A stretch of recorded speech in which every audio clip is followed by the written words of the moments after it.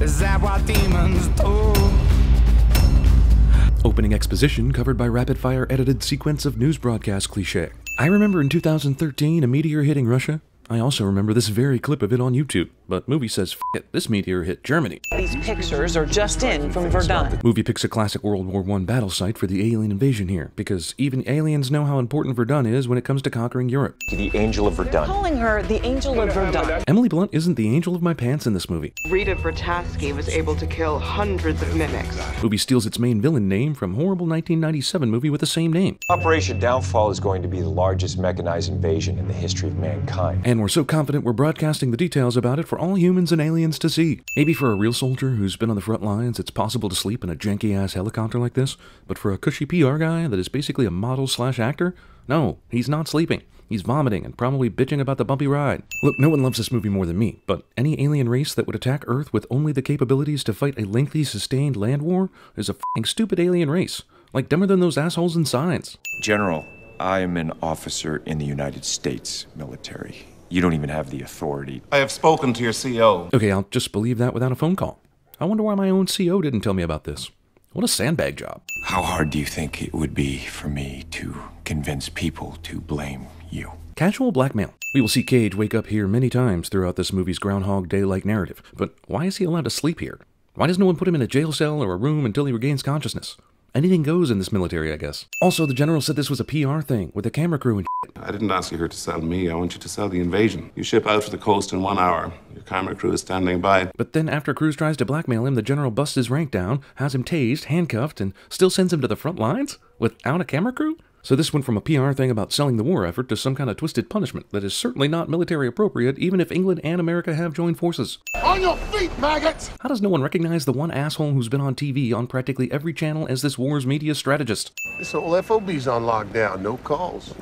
In or out. This is the equivalent of kids not being able to get cell phone reception in a backwoods horror movie. It's actually kind of a silly convenience for the plot, but I'll just go ahead and send it for the fact that Cage didn't bother to make a phone call to his CO earlier, deciding blackmail was his best course of action. Says here you're a deserter. And what we do with deserters who have no talent outside of advertising is we put them on the front lines with heavy gun suits and just laugh while they f*** everything up and the aliens win. Because this is apparently the Men of the Night's Watch from Game of Thrones. Ass. I could hurt somebody. That's correct. Bloody hell, it's the Full Metal. Even though Rita is a revered soldier who has kicked all sorts of alien ass and known as a bitch, there's still some dumbass brave enough to talk shit right in front of her. Also, it's pretty amazing that after a woman beat all the alien ass, inspiring millions of people, especially women, the military is still 99% dudes in this movie. Cage actually tries this. Activate drop lines! Remember! Sergeant Farrell survives this. Why doesn't everyone in this army have one of these amazing slaughter paddles? What the hell is she doing? The fiery crucible in which the only true heroes are forged. One place where all men truly share the same rank. Farrell starts this line outside, but then waits 20 seconds until they're inside to finish it. Despite everything repeating itself almost exactly, Cage still waits forever to drop during the second time through the ship explosion. Maybe the exosuits can absorb some or even most of the impact of a fall like this? Maybe. But even still, he's gonna get a concussion from this kind of bullshit, at the very least, right? His body is coming to a jarring stop after moving super fast, so his brain and heart and spleen and shit is gonna be rattling around to the degree a normal person would puke and then die, right? I have been there! I've seen it! You're all doomed! You're doomed! Cage is a direct descendant of Crazy Ralph from Friday the 13th. Cage clearly demonstrates he has knowledge of the future, but they ignore it and just tape his mouth shut, because movie needs to be longer than 30 minutes. Movie that conveniently skipped over the 8 or so hours at night before launch every previous time through this history will now take advantage of that time for plot advancement. Nobody who militaries for a living notices this shit. Also, hell, he's running alongside the truck in full view of everyone behind him and to the side off camera. How is this possibly safe? You're telling me there are never any bullets ricocheting back into these wide open firing windows, killing these workers standing here not doing shit? Sexy push-up for no reason is a sin, but also sexy enough to take off a sin. So, move along. Nothing to see here. No one understands mimic biology better than him. Wow. Good thing he's on the same base as you guys, am I right? I sincerely doubt the effectiveness of hologram presentations, but futuristic movies keep telling me they're going to be a thing, even though they are objectively worse at relaying information than any presentation software that we currently use. But this is the brain. It controls them all. Here's the aliens are all controlled by one source cliche. It's always simple when it comes to defeating aliens, isn't it? And the Omega has the ability to control time. Whenever an alpha is killed, an automatic response is triggered. The Omega starts the day over again. But they were winning the war. Is this basically saying that the Omega will start the day over again no matter what's happening on the battlefield? They're killing millions of people in an ambush, and they lose one alpha, and it's like, whoops, gotta start this shit over again. But if that's true, how did you win at Verdun? We were allowed to win. Yeah, after 1,000 tries, apparently. If the alien plan was to allow you to win at Verdun, why did it take you that many tries to actually win? Also, did it purposely infect you with its blood to do this? Or was it purely by accident? Because the alien plan entirely relies on your ability to adapt. Otherwise, you were going to lose, and this whole plan goes up in smoke. This thing wants us to believe we can win. It wants us to throw everything we have into the invasion. Did they just get impatient? It seems like the aliens had pretty good control over the war and nothing was going to stop them, but they needed a speedy victory, I guess, because they have to answer to alien Congress or something. Also, look, I'm all for the convenience that Cage killed the 1 in 6.18 million alpha alien that allows him to control time, but this ridiculous let them win one battle strategy offers the convenience that one other person just happened to be infected by the alpha and is able to train Cage right now, when he would have otherwise been unable to help himself. The thing you've got to understand is this is a perfectly evolved, world-conquering organism. That's taken years and still only basically has control of Europe. Its only vulnerability is humanity. So, allergic to Earth, basically? Skinny, you dumbass, he's right next to you. You're telling me you don't know where that slipper son of a bitch went? Sergeant Farrell would be excellent at CinemaSins. Oh, you mean sex? Yeah, tried it. Do or do not, hot soldier girl. There is no try. I think I'm okay. On your feet, maggot. Maggot. Maggot. I'm trying to be nice to you, maggot. God, I love this. This is another reason why this movie is so fun. I'm taking off a couple sins here. I'm not made of stone. Movie that already stated that the Omega is looking for Tom Cruise and he'll start getting the visions when the Omega is getting close to figuring out who and where he is, decides to forget all that and give him another 100 lives without the Omega getting any closer to finding him. Have I got something on my face? Maybe the movie is saying that Cage is tired of seeing Rita die over and over, and that's why we're in the training simulation today, but Rita did say that training was over earlier. It's a Tom Cruise movie, so here's that riding a motorcycle scene you were all clamoring for. You can do this. You can.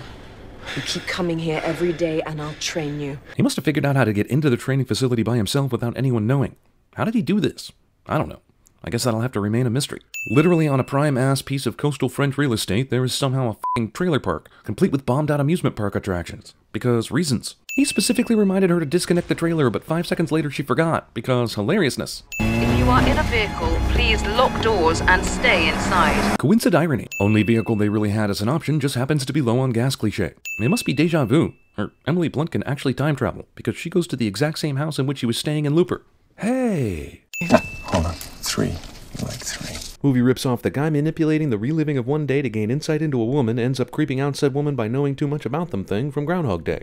This is as far as you go. No matter what I do, this is as far as you ever make it. He seriously hasn't thought of a way to keep her from going to the helicopter after all these times? Can't he just lead with that up front, at the beginning of the day, and say, you constantly f*** this up by wanting to get in a helicopter, so put that shit out of your mind, okay? Even if he has done that, it's unbelievable she always goes for the helicopter. Yeah, no, he's dead. Day reset. What is the Alpha waiting for? I realize they understand they can't kill him, but do something. What the hell is this thing? Great for escaping and convenient dying. Built a prototype at Whitehall. Yes, and I got fired for it, thank you very much. Then how the f*** are you just hanging around at the main United Defense military base creating awesome computer simulations and shit?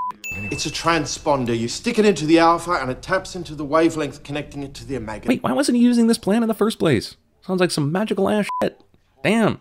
How many times did these two die needlessly before anyone even brought up this thing? This guy with the yellow armband always recognizes you, so just keep your head down and stay to my right. Why doesn't everyone recognize her? Her face is plastered all over the damn world. In fact, why did they have to sneak into any place? She's a freaking celebrity. I don't understand. It's the Louvre. Omega coincidentally takes up residence in an iconic landmark. Man, these mimics have an amazing knowledge of Earth's iconography. Listen, pal. I don't really care what you think you know about us. We just met you. That's correct, but despite this completely healthy skepticism, movie will still let this guy be talked into it. Why would we follow him into combat? I don't expect you to follow me. I expect you to follow her. Cage plays the pronoun game so that Rita can make this dramatic entrance. Also, Cage holds his trump card until the very end, because it's not like time is of the essence or anything. Even in the midst of an alien war, military aerial ships are allowed to be taken without notice or objection. Cage survives this. A minute ago we saw Sergeant Farrell giving his speech about giving 100%, which during several of Cage's lives meant they were about to get on the ship for the beach battle during early morning daylight hours. But here it's completely dark with no sign of daylight anytime soon. No mimics attack during the planning and execution of the Clear the Path idea. I'm not going to be any good in there, mate. Let me buy you some time. Guy who was relatively okay sacrifices himself for the group for no real reason. When Cage could die, he died pretty much every time he expected him to. Now that he can't die, he survived shit like this. When Cage could die, he died pretty much every time we...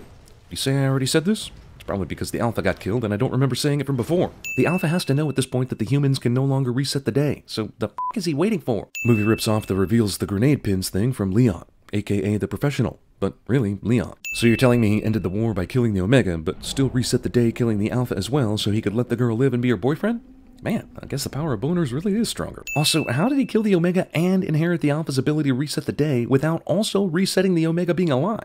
He wakes up a day earlier and the news is talking about a mysterious explosion the night before this, which definitely does not compute since he and the gang raid the Louvre later tonight to cause that explosion. But whatever, he gets the girl, I think. Sexy push-up girl is always doing sexy push-ups. What do you want?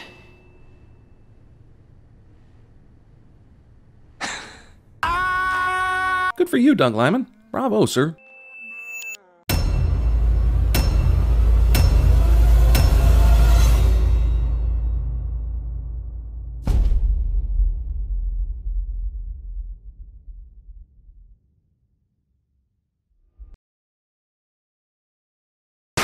So let's strategize. Map!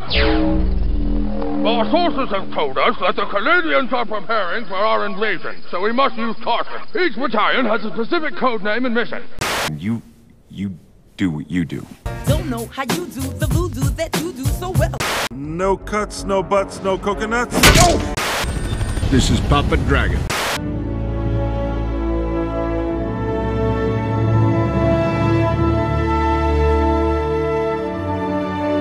We can rebuild him. We have the technology. Use the Force, Luke. My middle name is Rose. You're so stupid, Rose.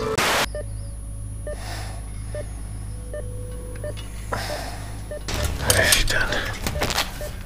What have you done? You got 3 pints of Kramer in you, buddy.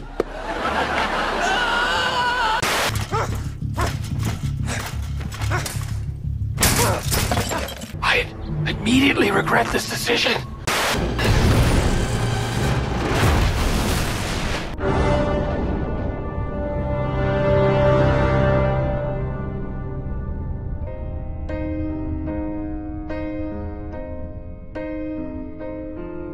This is the end.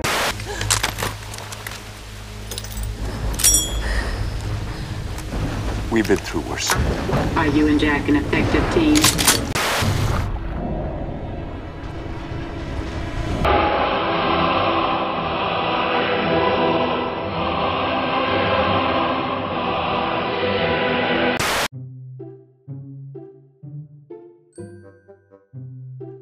The only thing I'd do differently if I were Tom Cruise's character in Edge of Tomorrow is I'd change up my Nature Box snack order every time I reset the day. That way I could eventually, through all the dying and waking back up and such, try every single Nature Box snack available. They have tons of snacks. How many? 7.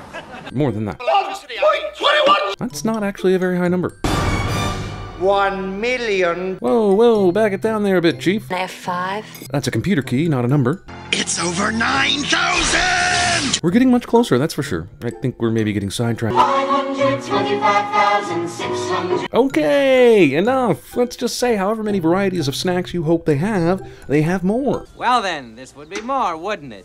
Anyway, if you go to naturebox.com/CinemaSins, our friends at NatureBox will give you a free sampler box just for signing up.